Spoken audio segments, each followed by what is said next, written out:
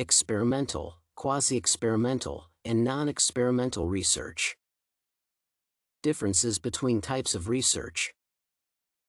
Experimental research is a scientific method involving the use and control of two variables to test a hypothesis. The study can be used to determine disease treatment procedures. An example would be when new drugs are developed for weight gain. There will be two groups where one will receive the new weight gain pill and the other will get a placebo. Data is analyzed to compare the groups, and a conclusion can be reached regarding the pill's efficacy. Non-experimental research uses descriptions that are out of the control of researchers to determine the cause-effect relationship between variables. Questionnaires can be used, and an example would be asking a group of students if a particular class was beneficial and how they can relate. A quasi-experiment is research primarily done in a natural setting over long periods. An example of a quasi-experiment is when a hospital introduces an order entry system to gather information about the number of medication-related complaints. Experimental research is conducted with a scientific approach to handle specific questions about the relationship between two variables that can be controlled.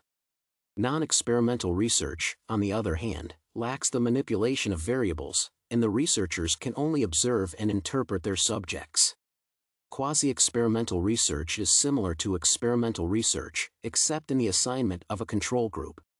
In this research, an independent variable is manipulated, but the participants of a group are not randomly assigned. Effectiveness of research designs. Experimental research is used to answer a hypothesis, and an example would be using a flipped classroom technique in a nursing course to see if students score higher grades. The class would be separated into two different sections where one would study under this technique while the other would be taught through normal lectures and then compared. In quasi-experiment, studying the side effects of a new medication compared to another previously prescribed can be done to estimate the causal relationship. The difference between research and quality improvement. Research refers to a systematic and intensive study to increase knowledge of a phenomenon. Research is conducted in a methodical order by organizing it into a literature review, identifying a problem, developing research methodology, collecting data, interpreting, and disseminating the findings. Quality improvement refers to a systematic process of data-guided activities designed to initiate positive changes in performance, such as in healthcare delivery. Application of quantitative and qualitative research in the workplace.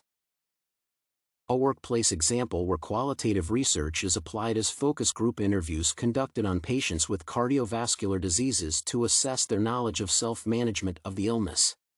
A case of quantitative research in my workplace was a study conducted to determine readmission rates of diabetic patients before and after an educational intervention to reduce the rates of readmission and improve health outcomes. Incorporation of qualitative and quantitative research in a healthcare setting. The quantitative research is applied in a post-cardiac intervention unit by finding out the normal saline per hour requirement for a patient undergoing cardiac catheterization. The cardiologist will determine the level of hydration needed in post-procedure based on the patient's kidney function. The preference of the patient on whether he would like his cardiologist to perform cardiac catheterization radially or through a femoral artery is an example of qualitative research.